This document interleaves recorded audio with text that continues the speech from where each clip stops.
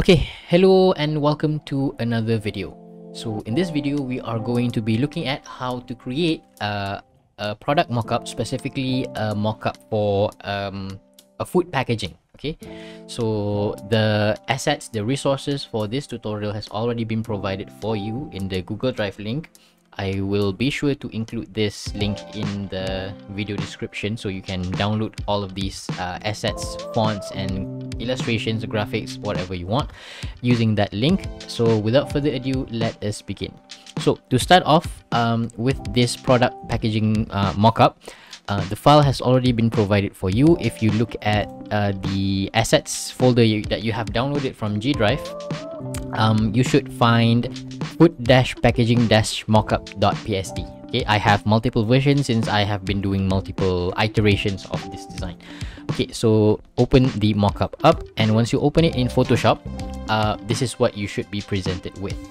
Okay, like I have said before in class, any kind of mockup that you have downloaded for the internet, no matter if it's paid or if it's free, no matter how expensive it is, the structure of the layers is going to be different with each mockup, because the authors, different mockups are created by different authors, and different authors have different style of working in Photoshop. So for this mockup specifically, we are going to be looking at this sort of folder structure or layer structure here. Okay, and to start editing the mockup, I'm just going to go forward and show you how to edit this mockup here. You want to find the layer that has the that has labeled with your work, or whatever label that is going to indicate that this layer is editable for you. Okay, the reason why we are not going to edit this mockup directly on this page or this canvas here is because of something that is called Smart Object. Okay, you can look up destructive editing workflow and non-destructive editing workflow, but for the most part, every mockup is going to have something called a Smart Object. So if you open up the Smart Object folder here, you should see a thumbnail here that has this icon right here. Okay, this tiny icon right here. So this icon is what we call a Smart Object. So Smart Objects are basically project files that are embedded in your original project file. Okay, embedded project files. So if you double click on this mockup here, on this thumbnail here, it's going to open up another layer or another project file for you, and this is where your design usually will go. So to differentiate between Smart Objects and your original project is the extension or the format of the file. Okay, Smart Objects or embedded project files usually will come with a .psb file or .psb extension, versus the original project file, which is just a normal .psd. So to identify that you are working with a Smart Object or your original project, you identify it with this extension here. Okay, .psb is for Smart Objects or embedded project files, and .psd is just your regular project file. Okay, once you have this, like I said before, different authors have different ways of working with mockups. So for this one specifically, you will notice that layer 1 over here also has this Smart Object icon. So if you double click on it, it's going to open up a second Smart Object, or in the grand scheme of things, this is the third layer of the third layer in the layer structure. Okay, so everything that you are going to be designing is going to be placed on this specific project here. Okay, refill package mockup.psb is going to be where everything that you are designing, all of your designs, all of your elements, text, everything is going to be sitting on this project file. The reason why you don't put it here on your work.psb is because of how the mockup is created or structured. If you look at this mockup, okay, it's not let me just undo that. Okay, if you look at this mockup, the way that this mockup is created, if you just look into the perspective of this mockup, your design is not going to be sitting just straight out flat on this picture here. Okay, so if you have a flat design, for example a piece of paper, to wrap it around this mockup means that it's going to change the perspective of your original design. And for the most part, things, for example, water bottles, drinking water cans, okay, the carbonated water cans, and in some cases, boxes, packaging, things that are, you know, that are not flat. Your design will be wrapped onto these objects. For example, water bottles. So water bottles, your design, the original design is going to be a flat piece of paper. But because it's a water bottle, that paper is going to be wrapped around that bottle to create, well, to create the bottle, the product itself. So in Photoshop, that is what mockups are trying to simulate. Okay, the real world the real world product. So when you have your design is going to be flat like this, okay, just a flat canvas. But when it goes onto the mockup, when you put it onto the mockup, it's going to be wrapped on onto this object here.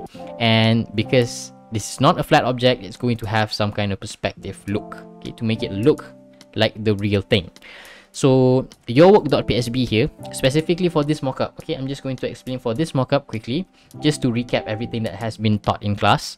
Yourwork.psb is just going to be a flat project file. I mean, a flat, just a flat design or flat canvas here, and whatever you are going to see, whatever is visible on yourwork.psb is going to be visible on your final mockup.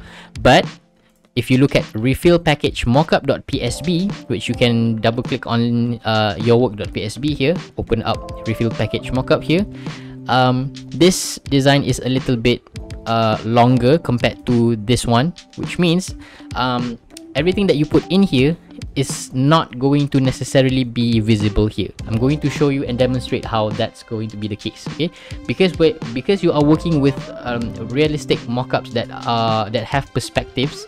So things that are going to be wrapped around, for example, the water bottle or this packaging here, some elements will be cropped out when you look at the final mockup, just because your elements or your text or your design is just visible here. It's just visible on the original project file. It's not going to be necessarily visible on the actual mockup here, okay? So let's just start and get over with the designing process. So again, from the original mockup, double click on yourwork.psb to go to yourwork.psb here, and then on layer 1 here, double click to go into refill package mockup.psb. And over here, let's try to emulate this design here. Okay, first things first, let's start with the background color. I'm going to change the background color to a dark red color. You can change the background color by double clicking on color fill 1 here. Change it to a dark red color, something like that, okay? And then once you're done, you can go ahead and start working on this lighter red color here, okay? So you have the background color there, the darker red. So create a shape to create this lighter red color. So to do that, just go to the shape tool, right click on it and select the ellipse tool, and simply create an ellipse or a circle. It doesn't have to be a perfect circle. I recommend that you make it a little bit distorted, okay? I don't recommend you to make a perfect circle so that it looks more organic on your packaging, okay? Once you have that circle created, just change the color to a lighter red color. So something like this probably is going to work, okay? Or if you want to follow this color is a little bit orange, so you can just change the color to maybe somewhere over there, okay? You know, play around the color until you find something that you like, and then position the design in this manner here. Okay, just play around with it, see if it fits your design and if it looks well on your project file, okay? For example, I want it to be like that. So the curve on this is going to be a little bit slanted that way, okay? It's not just going to be a perfect circle. Okay, so when I said that whatever you see on this original design file is not going to be reflected on the final mockup, to view the result from the changes that has been made on your final mockup, you can just save this by hitting Ctrl S, go to yourwork.psb, okay?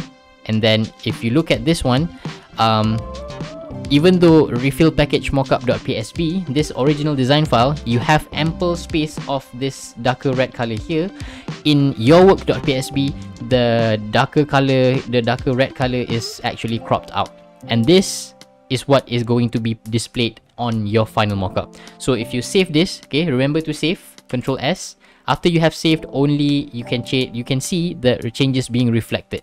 So if you look at this, you'll see that the darker red color is just this part here, just a very small part here, compared to the original design, which has a lot of red color here. Okay, so like I said, because we are playing with perspective, things will be cropped out as we design stuff. Okay, so you can readjust it by simply moving. For example, if you want to make the darker red color appear more, then you can just move this circle a little bit up, like that, and then you can just test it.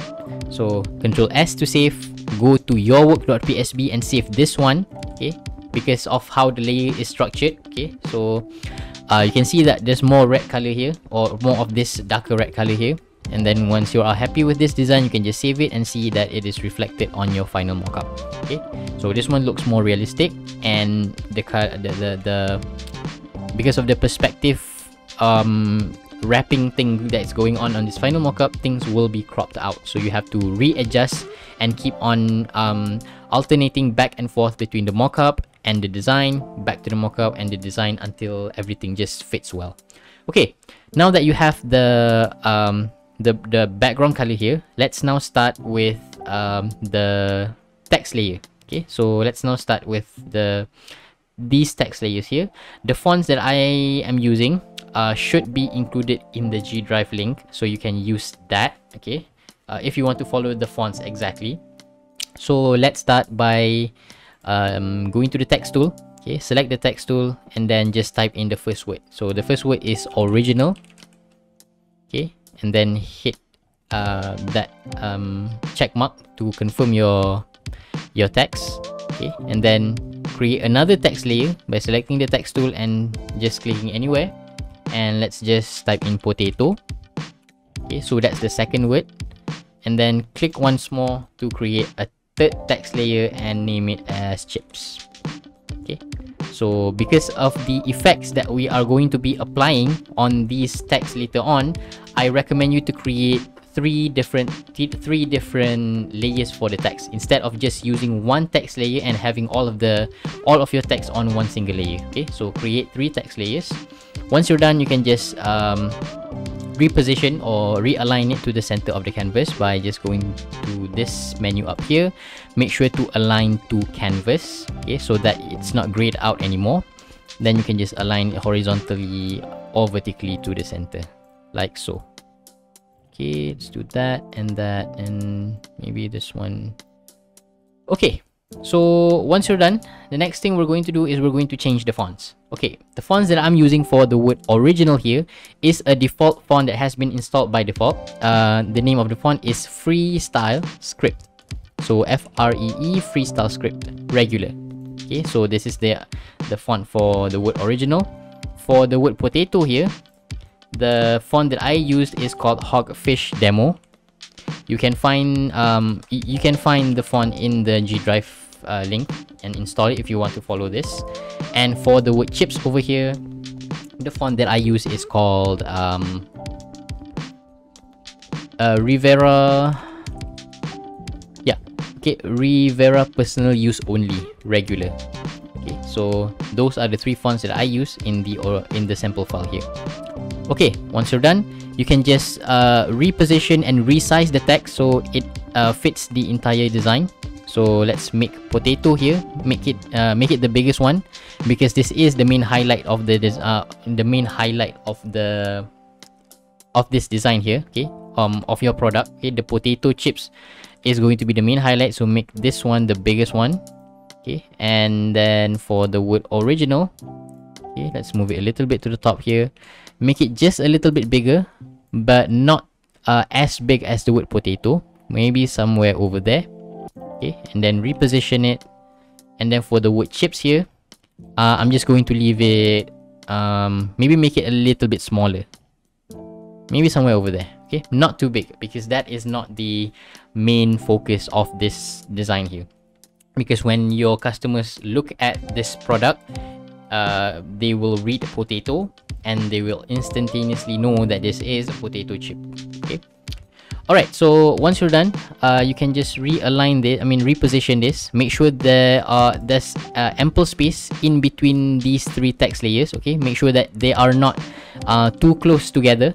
So maybe something like that works. Okay, because we are going to apply these effects to make the words bulge and bend. Okay, so to make the words bulge and bend, let's start with the word original here.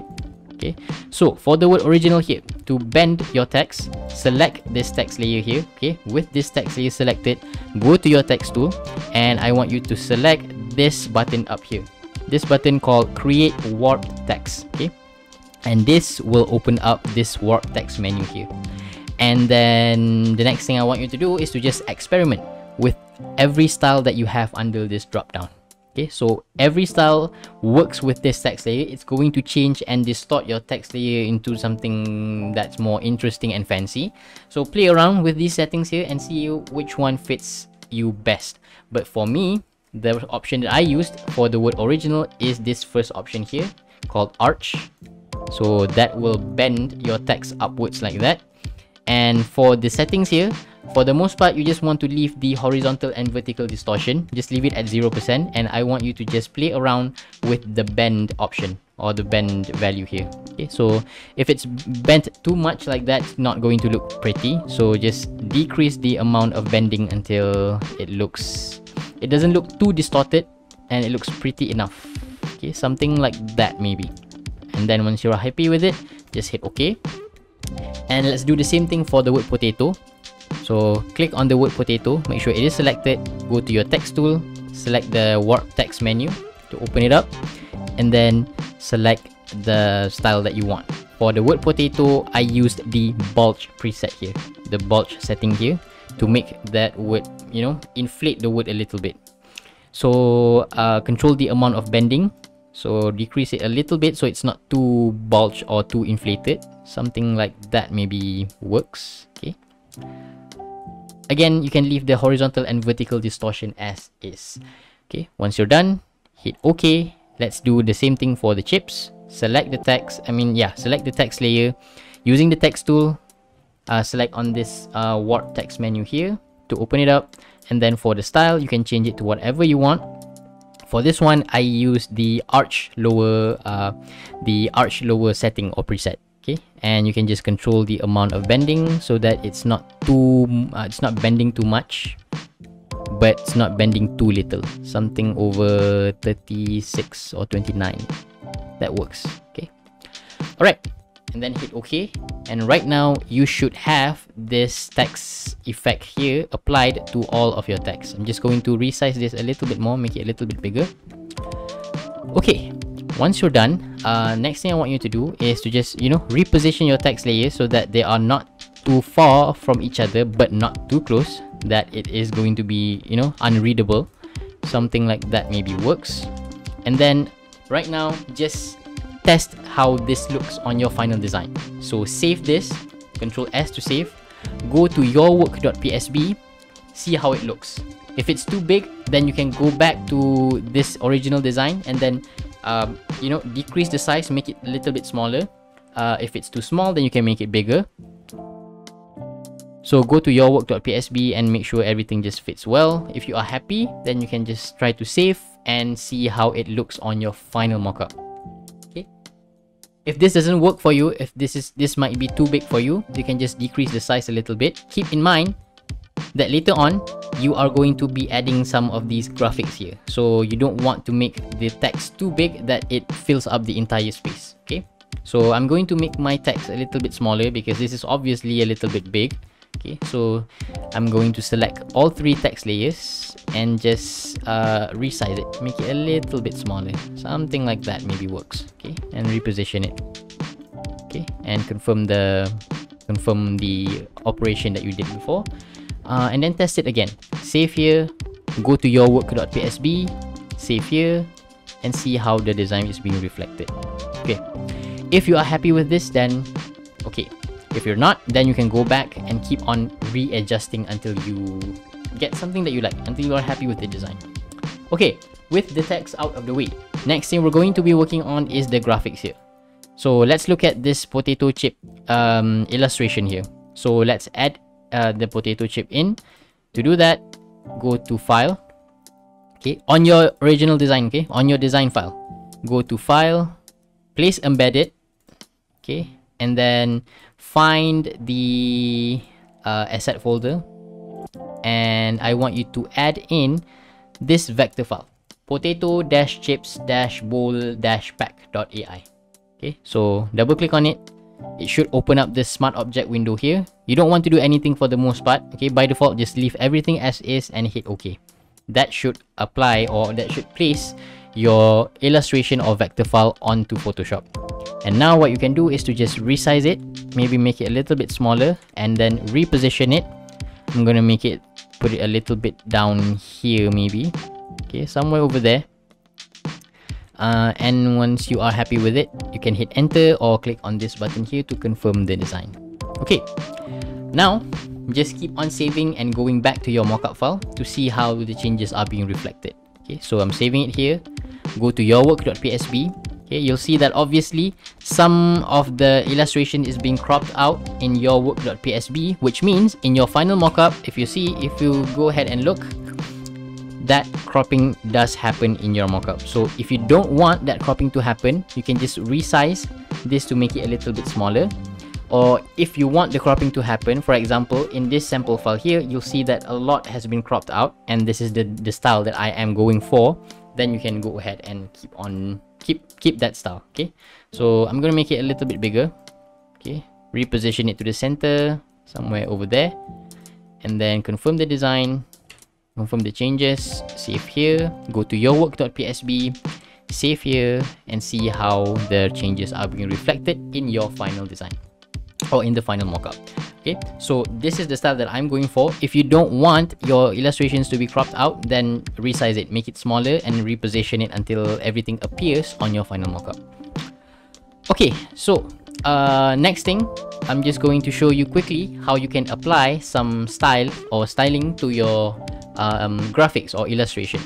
For this illustration here, the effect that I use is the drop shadow effect. If you are not familiar with Photoshop, in Illustrator you also have the drop shadow option, which just adds a little bit of shadow behind your objects, okay, behind your graphics here, so that it's separate. It looks a little bit separated, or it doesn't blend too much with the background color.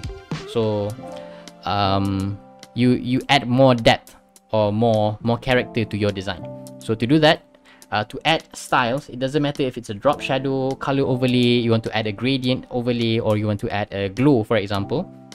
Select your layer. Okay, so select this potato chip bowl here. Go to the layers panel and find the FX button down here. So click on the FX button and simply select drop shadow. If you want to add glows, pattern overlay, you can just explore and play around with all of these options and see what it does to your objects. Okay, but for this one, select drop shadow, and you can just change the values a little bit to, you know, to either make the shadow appear more or less. Okay, so for example, over here I'm going to increase the spread a little bit and then decrease the size so that you can see more of the shadow there, and then maybe the distance a little bit, and then the opacity. Okay, so once you are happy with how the, you know, just play around. I don't have any specific setting for your drop shadow. Just play around until you get something that you like. Okay, once you have something that you are happy with, just hit OK, and that shadow will be applied, and you'll see that there's actually some kind of shadow going on. Alright, once you're done, next thing we're going to do is we are going to be adding these other two graphics here. Okay, so the first one, let's look at how to add this nutritional value over here. So go back to Photoshop, File, place Embedded, and make sure to place nutritional-value.ai. Okay, so place it, and then you can position it appropriately.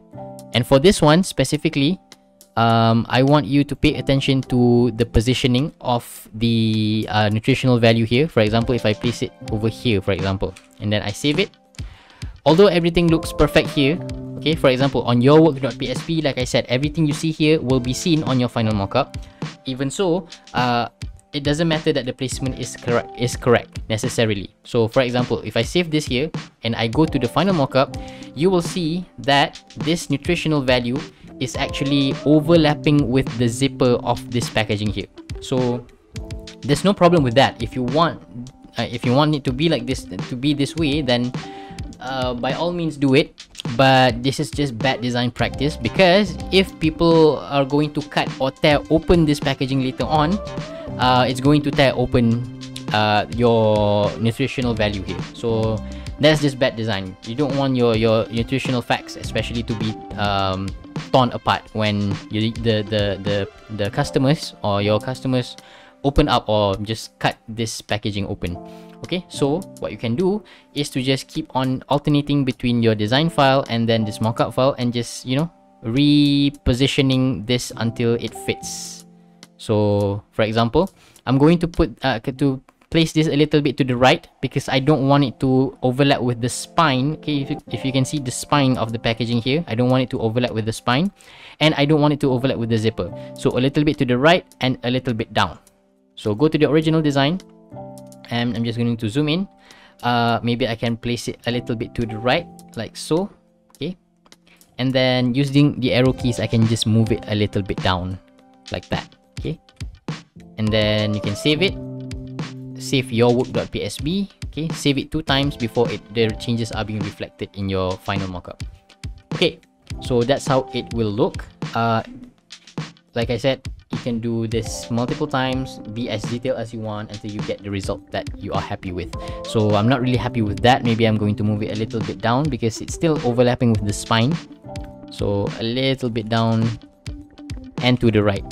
Okay, so save it here, save it here on your work.psb before the changes are being reflected. Okay, that looks better, a whole lot better. But if you want to be more specific or more precise, then you can take your time. Okay, so that's how you position stuff in mockups basically. Okay, so I'm just going to do a rough work here just to demonstrate everything. Okay, next thing we're going to do is we are going to be adding the logo for the product. Okay, so, or the logo for the company of the product. Okay, so going back to your original design file, okay, or refill package mockup.psb, I want you to go ahead and, using the ellipse tool, okay, just create this background over here. Okay, this white stuff over here, use the ellipse tool to create that. So go back to Photoshop and let's change the fill color to completely white.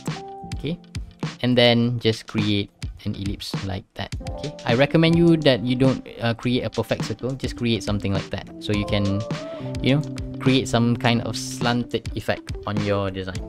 Okay, once you have created that, go to your selection tool, move it a little bit, rotate a little bit, maybe somewhere over there. Okay, and then once you're done, don't forget to confirm the changes you have made. And once you are happy with this, you can simply go to File, Place Embedded, and find Product Logo.ai. So this is going to be your product logo. Okay, again, hit OK to place it. And now resize and reposition the product logo until it fits inside of this circle here. Okay, and like I said, you can just keep on saving and testing how it looks in your final mockup. If you're not happy with the positioning, if it's being cropped out too much, then you can keep on adjusting. Okay, so if I save this, okay, see how it looks in your work.psb. Whatever you are seeing here, you are going to see in your final mockup, because this is not cropped out, so everything you are seeing here is going to be reflected in the final mockup. So save this if you want the changes to be reflected, and then look at your final mockup. So that's how it should look. Okay? If you're not happy with the positioning, for example, if you don't want it to be overlapping with the zipper or the spine, then you can change, reposition it around.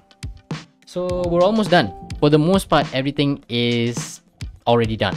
Okay, everything is already done. The last thing that I want to show you is how to create this effect for your text layer here. Okay, if you see the potato here, it looks like the skin of a potato. dirty. Okay, so we don't want the text to just be a flat out white text. We just want this kind of effect going on. Okay, to do that, go back to your original design file. Okay, refill package mockup.psb, and over here I want you to go ahead and place, so file, place embedded, and then I want you to place this file over here. So 160800132 grunge detailed dusty overlay. Okay, so this is the pattern that we're going to use. So place that, hit OK, and it should place it over here. Okay, because right now, if you are, for example, let's just position it on top of the word potato. Okay, right now you'll see that the dust effect, okay, if you can see closely, the dust effect is affecting the entire design. But in the sample file, it is only cropped into the potato word. Okay, none of the other elements are being affected by this pattern. So to do that, you can use clipping mask in Photoshop. So to do that, the first thing you need to do is to just reposition this until the entire pattern here sits on top of the potato. So it covers the entire word potato here, like so. And then confirm your design. Confirm the placement. Once you're done, I want you to click and drag this layer here on the layers panel, and make sure this pattern layer here sits on the very top of the word potato. So click and drag, okay, and pull it down and find the word potato. So this is the word potato here, and drop it over here. Okay, make sure this design, this pattern sits on the very side by side, or adjacent to the word potato. This is how clipping mask work in Photoshop. It has to be sitting, the pattern that you want to crop into the word has to be sitting on top of the word, like so. Okay, once your layer structure is like this, what you can do is you can simply hit Alt on your keyboard. Okay, alternate key on your keyboard. Click, just hold the key on your keyboard, and then move your mouse until you see this symbol appear. Okay, so you see my cursor, my mouse cursor here. If I bring the mouse at this line, okay, the line that separates between these two layers here, the line between these two layers, you'll see this icon appear. This icon will only appear if you hold Alt on your keyboard. Okay, so if you hold Alt, that icon will appear, and simply click once. Once you do that, you'll see that the word or the pattern is already cropped directly into the word potato, and this arrow should appear. So this means that the clipping mask effect is working and is operating on just this potato word here. Okay, so you can move it around if you want. If you are not happy with how the pattern is placed, you can just move it around. And if you still remember, okay, drop shadow that you have applied on this graphic here, you can go ahead and change the color of this pattern here. So if you look at the sample file, the color is actually red instead of black. So you can just select the pattern, go to FX panel here, okay, where you found your drop shadow. Instead of using drop shadow, I want you to use color overlay. This will change the color of the pattern entirely. And see, so it already changes the color. So for the color here, I'm just going to use red, something like that, or maybe something a little bit orange maybe. Okay, and once you're done, hit OK, and you'll see the color of the pattern on the word potato here changes. Okay, so once you're done, to see the final result, you can just save. Okay, make sure to save the original project file and the original design file, and save the yourwork.psb. Okay, you have to save two files in order for the changes to be reflected. Do note that if you do not save the project file, it's not going to be reflected in your final mockup. You have to save it. Okay, once you're done, see how the changes are being reflected. Alright, so that's how you basically create a product packaging mockup in Photoshop. So if you want to submit this as your best for your tutorials, make sure to not copy this design exactly. Make sure to change it around. You don't have to use potato. You can use cookies, chocolate chip cookies if you want, whatever kind of food that you want. Okay, you don't even have to use this exact graphics, this exact design, this exact color. Change it around, make it your own. Okay, so I think that is all for this video. You have successfully created something that looks like this, okay, like the sample design here. So basically that's how you create a product packaging mockup in Adobe Photoshop. So I hope this video helps you in working with this project, and if you have any questions, don't hesitate to ask.